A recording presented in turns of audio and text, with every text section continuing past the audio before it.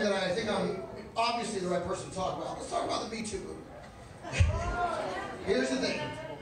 Unclench.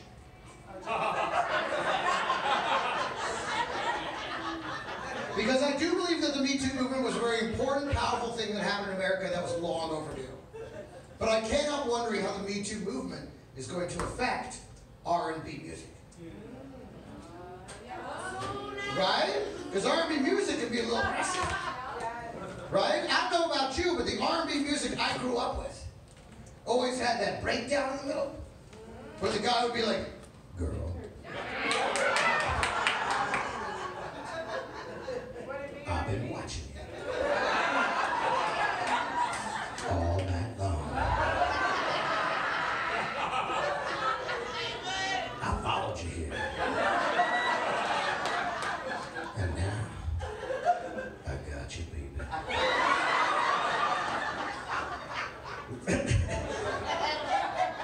It's time to lock the door and make it happen. You can't say that shit anymore. That's fucking inappropriate. Right? Now it's gotta be more like, girl, ma'am, miss, lady.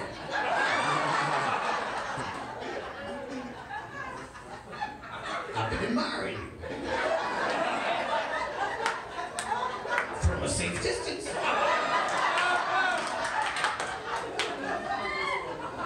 The majority of the afternoon.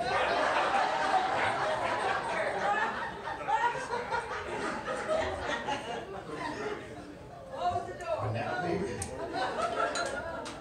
I'd like to move in just a little bit closer. First, I'm gonna need you to sign this consent form.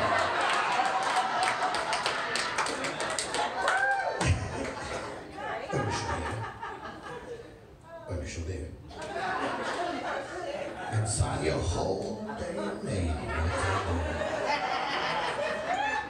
And don't forget to date it, baby. This is a legally binding document. Oh no, baby, no, baby. It's after midnight. It's the 28th.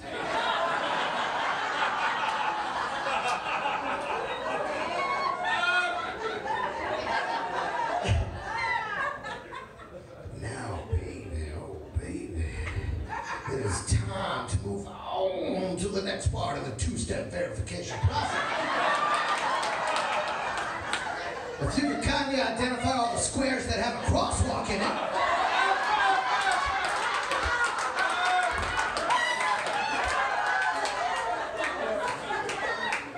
Gotta make sure you're not some kind of robot, bitch!